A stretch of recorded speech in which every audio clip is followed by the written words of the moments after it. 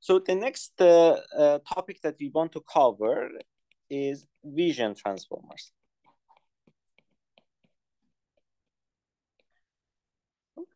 So we are going to follow the paper with the title "An image is worth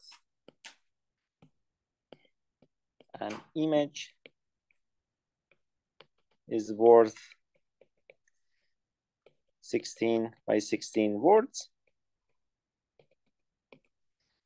by these authors. Again, I'm not going to dare pronounce it. Okay. So here's the problem. We have transformers, encoders and decoders, but let's say just the encoder part. It works really well on NLP applications, for translations, for other NLP related applications. So how can we use, even before that, can we use transformers on images, for vision applications, for example, for image classification, segmentation, detection, etc., etc. So what are the potential issues in using transformers for images? Obviously, they were not designed for images. They were designed for NLP tasks because of the way that they handle their inputs. But let's say if I want to use them on images, so what are the potential issues? So what are the really key differences between the two domains that we need to somehow handle if we want to use transformers on images?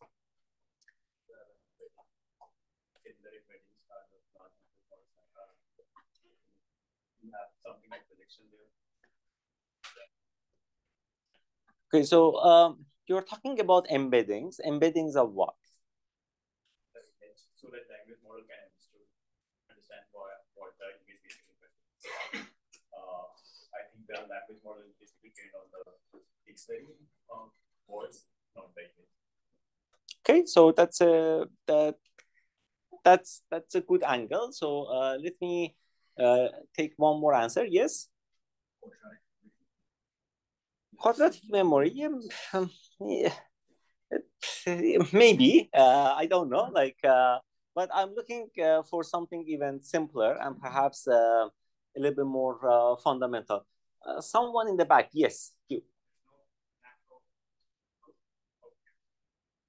Exactly, right? So the input to the encoder, remember, is a vectorized version of my tokens. Let's say you have a word, it's a discrete word, discrete element. Let's say you like ice cream or something. So we vectorize it, we get a vector, right? Add a positional embedding, and then you pass it through your model. Okay, so but in images, we do have like inputs. So in NLP, in fact, it was, I would say it was a little bit more difficult to tackle words because they're discrete, right? So we had to like go through like vectorization and get like vector embeddings using, word to vec. But images, they have real numbers. Right? So maybe that is even easier.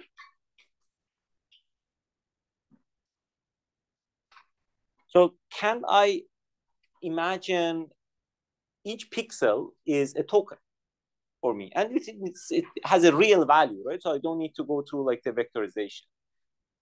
Wouldn't that be even easier for my task, because I don't need to go through like the word to vec process? Yes. Redundancy is not bad, right? So as input, so you have more information, right? So why should I be worried about redundancy? You at the back. Images can be too big, like the pixels, Excellent. So yeah, so of course I can consider each pixel as a token, but you are going to have a lot of tokens. Just imagine, you have images with a resolution of, let's say, 256 by 256. You're going to have more than 60,000 tokens. That basically corresponds to like processing a text with 60,000 words. If you have an image with like 1080 to 1920 resolution, you're going to have 2 million tokens that you need to process. So that is computationally difficult. So that is the first issue. Okay, so how can I summarize that? In NLP, okay,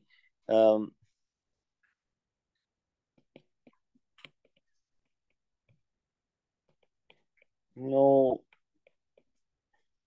natural notion of tokens. So if we consider each pixel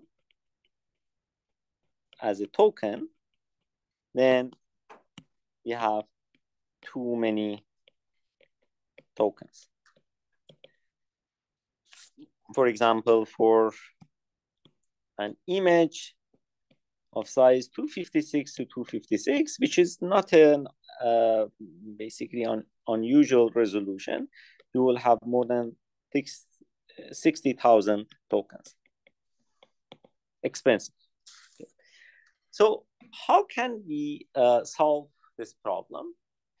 So the idea that was proposed was to, okay, let's not look at images at a pixel resolution. Let's look at like, a bunch of pixels together. That's the issue that we had, right? That we had like too many pixels as individual tokens. It's just like, group pixels, maybe look at like 10 of them together or 20 of them together, or maybe like hundreds of them together. So how can I group pixels on images? That is easy, right?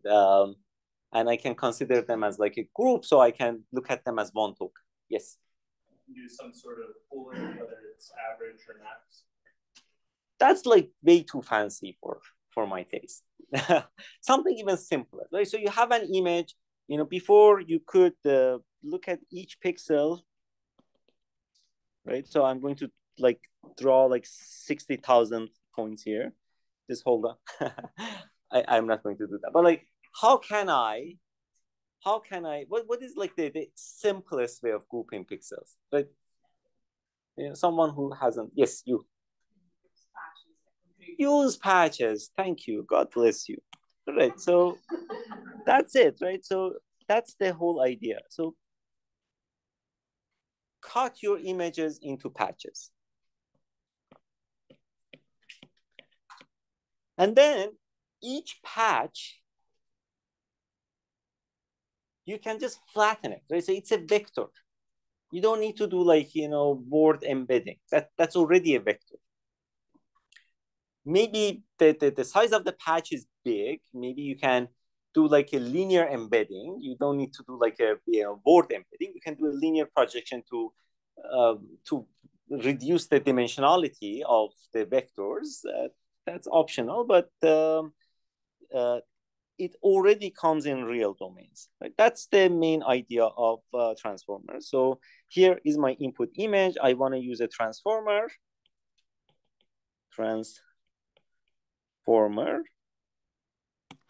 So I'm going to have my patches 16 by 16. That's the design choice that they had. That's why there's a 16 by 16 in the title. So I'm going to have these patches of size 16 by 16 as my input tokens, vectorize them, and instead of word to vec embedding, we really don't need to do that. But 16 by 16 may be a little bit, longer than what, we would have liked. Maybe we can do a linear projection here.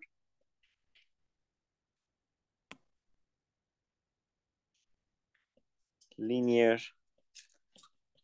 projection and map it to the dimensionality that we desire.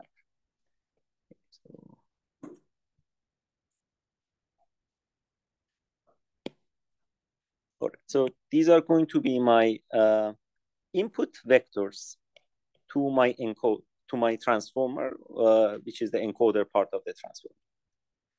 The rest is the same as before. I'm going to need to add positional encoding vectors to each of them. So positional encoding vector corresponding to position 1, position 2 to position n.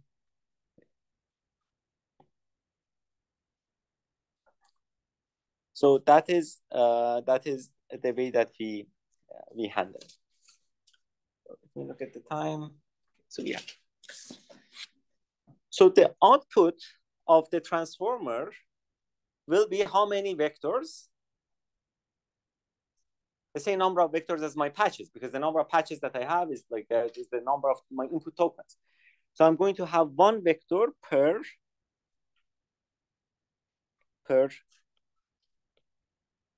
patch. Okay, good, easy.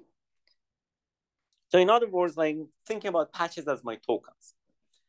Okay, so if I want to solve image classification, that's the most standard vision task, solving for, let's say, classification problem on ImageNet. So I need to, let's say I have an image, I decompose it to the patches, I have all of these vectors. So I need to then do some sort of classification on top of it. So you can have various options. So what are the ideas that you can, so how can I use the output of your encoder for the classification task?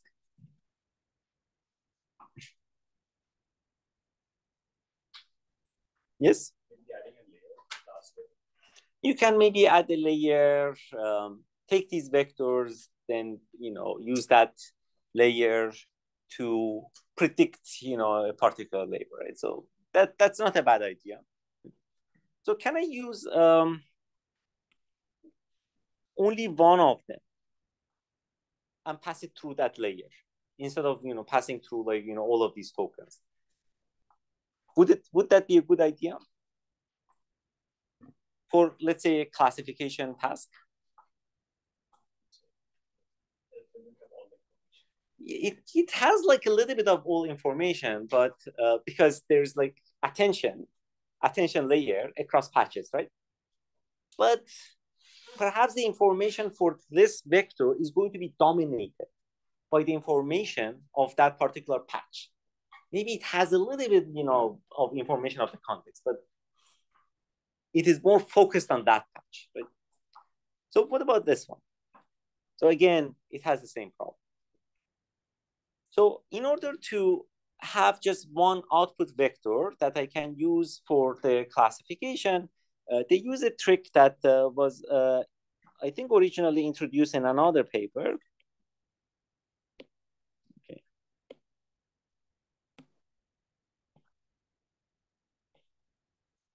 That they add basically a dummy token. It's called CLS token to the input. CLS token. So the embedding for this token is learnable. It means that I don't know like what it is at the beginning, even the input embedding. I'm going to add again the positional encoding for corresponding to location 0. And I'll treat this token, suppose that you have an initialization for this token. Right? So all, 1. So your encoder is going to spit out a vector corresponding to this CLS token as well. So this is going to be the output for corresponding to the CLS token. So we are going to use this output, say push it through an MLP, multi-layer perceptron, and solve a classification task. And this works pretty well. And the idea here is that the CLS token, it is kind of a placeholder, a virtual token. It is not really tied to any particular patch that, whose information is dominated by the information of that patch. So hopefully it has somehow, and the output of it has somehow a summarization or an aggregation of information across different patches. But who knows, right? So empirically, this works. There are works that they tried like other ways. You can combine other vectors. You can use that. That's also good as well. But in the paper, they proposed to use this particular approach, and that's what we are going to go with for now. Okay. So then you're good, right? That's it. That's vision transform. You're excited. We go and apply on, let's say, what is the most standard classification benchmark for the classification? ImageNet, right? So we go and apply on ImageNet. And given the power of vision transformers, we think that the vision version of it should really be much, much better than the old-fashioned, out-of-fashion convolutional networks like ResNets. Right? So this is the expectation.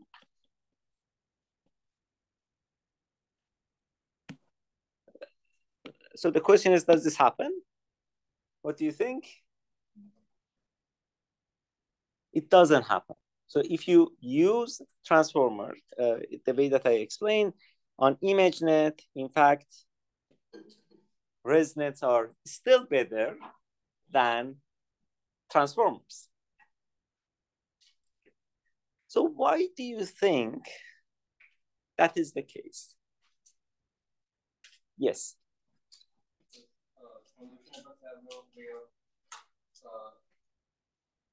Leveraging the classification variance in these classification. Exactly, right? So CNNs and convolution networks, they were designed for images.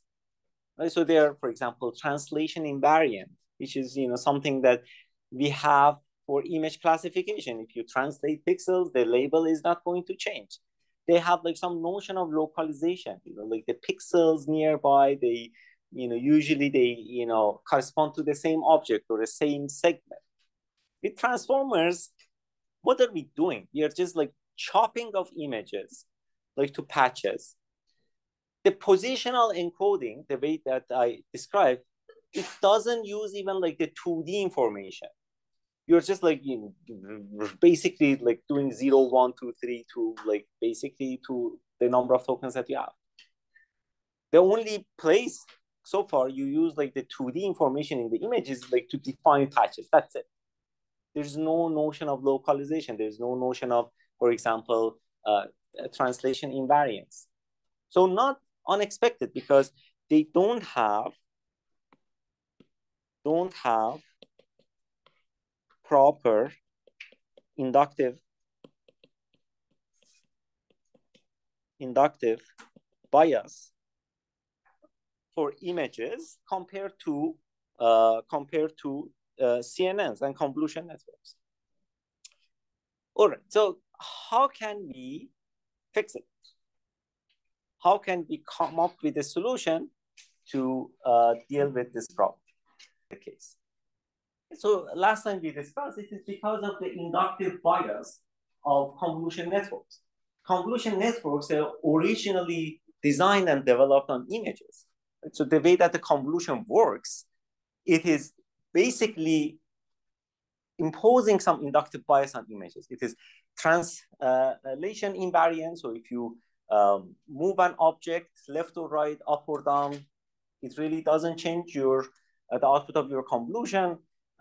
It has some localization, because these filters are applied locally on images, and on images you have like local objects, right? So you don't have like one piece of information here, one piece of information in the other side of the image. In transformers, we really don't use that. So just think about like this idea. Where did I use the 2D information, the spatial information from the image? So the only place that I use that information is to coming up with patches, because we don't, like group pixels that are far from each other as a patch. So we look at like the pixels that are nearby each other as a patch. But even the current patching that we have may not respect the geometry of an object. You may chop off an object. If you have an animal, maybe like the leg is going to be in one patch. Maybe you have very weird divisions in terms of the semantics in your patches. But like that's the only information, 2D information that we have used. So how can we fix it?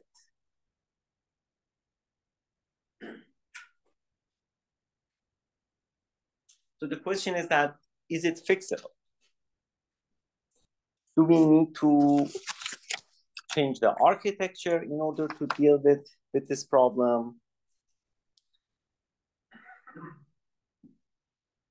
Yes. No, because that doesn't take into account the 2D information. Perhaps you can maybe use some 2D information saying that, okay, so for positional encodings, for the nearby patches, they should be somehow relevant to each other. But that is also probably a weak way of using the 2D information of the image in your model. But yeah, absolutely, you can do that. In fact,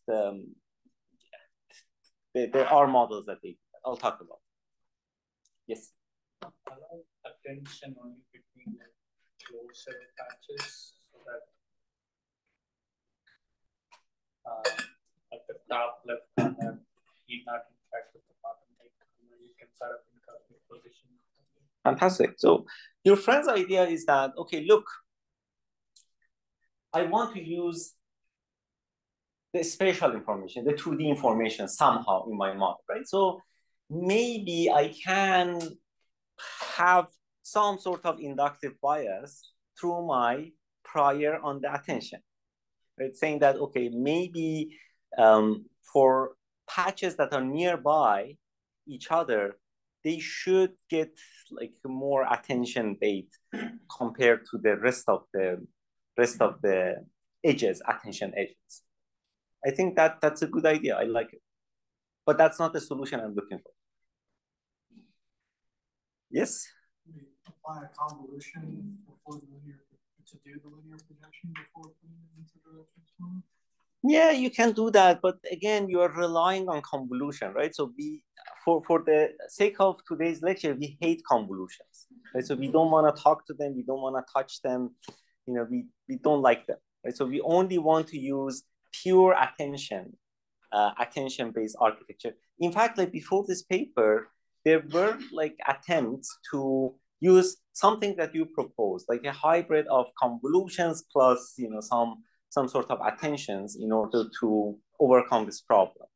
But we are looking for a pure attention-based architecture.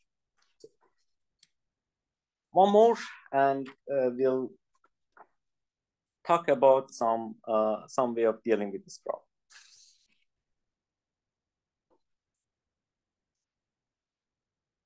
You already talked. So yes, Mehta? We would make the model larger. We can use patch if some patches are cutting the objects unevenly. Can we use patches with different sizes maybe? Patches of different sizes. I like that idea, but how do I know like which sizes I should use? And second of all, would that solve the underlying problem I'm dealing with? I'm okay with patches with the same sizes for now, right? But like the issue that I have is like I don't have that inductive bias.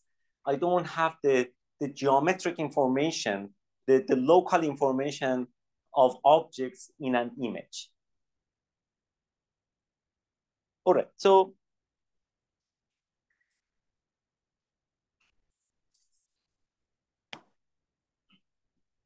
the second issue that we talked is that transformers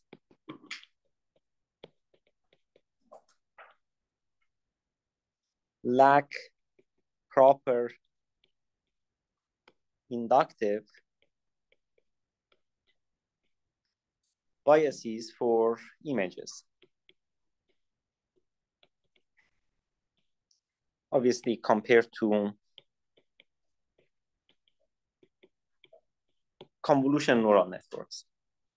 For example, they don't have translation invariance or locality. And obviously, it is because they haven't been designed originally for images.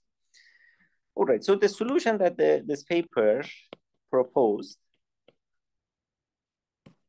is quite a simple solution, is to overcome this by just adding more data to the training. So train your vision transformer not on millions of samples, train it on hundreds of millions of samples. And if you want to use it on smaller data sets, you can fine-tune the pre-trained model. So basically, they overcome the lack of inductive bias in the model by just scaling up the data for training the transformer model. Right, so here's the solution. Pre-train your vision transformer on a much larger data set. Let's say between 15 to 300 million images. And then fine-tune it. Fine-tune only the classification head. The classification head on smaller data sets like ImageNet.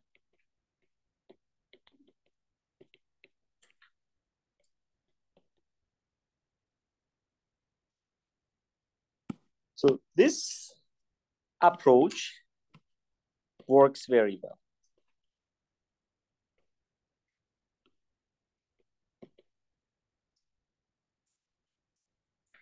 And not only that, right? So if you're pre-training your transformer, so you have this pre-trained vision transformer, your fine-tuning is pretty lightheaded because you're just fine-tuning your MLP. That can be done very effectively. And even for pre-training, you can take advantage of parallelization in training your transformer on large number of training samples. So that's the advantage in terms of the training speed. And the empirical results, it is very promising. So they can, in the paper, you can look at the numbers. I won't go through them. They have shown significant improvements over convolution networks. But obviously, there's a catch here, right? So we are using much more data in our training.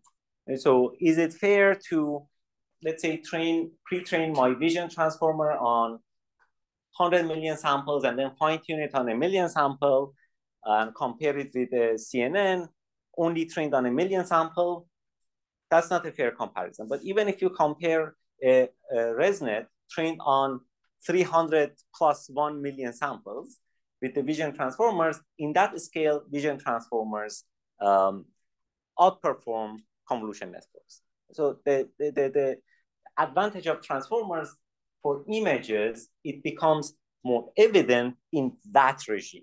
If you have a smaller data set and you don't have a pre-trained model, then vision transformer is not going to give you advantage compared to ResNets on images because of the lack of their inductive biases. Okay. So obviously there are some minor technical points,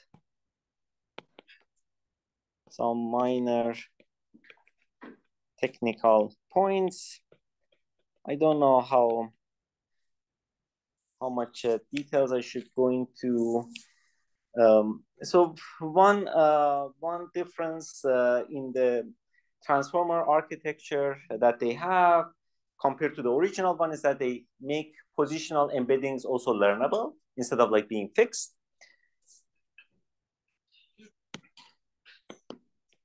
Positional embeddings also learnable. But perhaps the more important distinction is the following. So usually it is better to fine-tune at a high resolution compared to your pre-training. In the pre-training, it is okay to not go like super high resolution. But like in fine-tuning, it is empirically shown that it is better to look at high resolution images with more pixels, basically. By high resolution, that's what I mean. So it is better to fine-tune at higher resolution compared to resolution used in pre-training.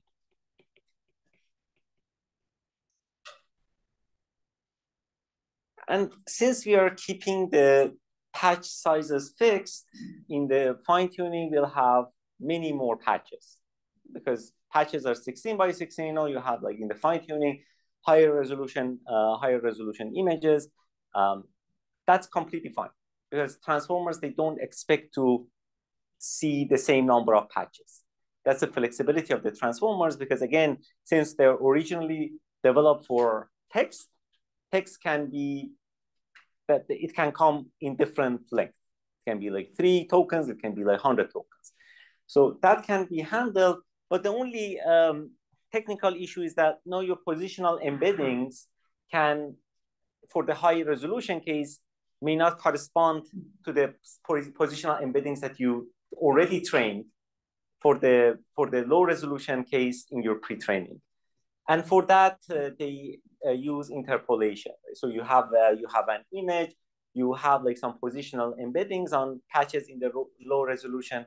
To get the positional embeddings in the high resolution, you can just interpolate, get those positional embeddings.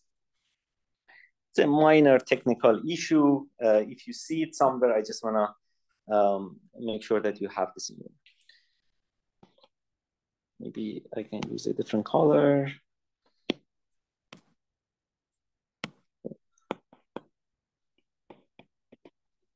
Positional embeddings no longer meaningful as we use 2D interpolation of previous positional embeddings. Okay, so this is the second place where 2D information used. Right? So the first place is in patching. We are using the 2D information. The only other place that we are using the 2D information of the images is this interpolation of your positional embedding vectors. Right? So you have like one positional embedding, another positional embedding, another positional embedding. Now you have a higher resolution. If you want to have a positional embedding here, you're just interpolating between these two vectors. Right? That's another place that we are using the 2D information.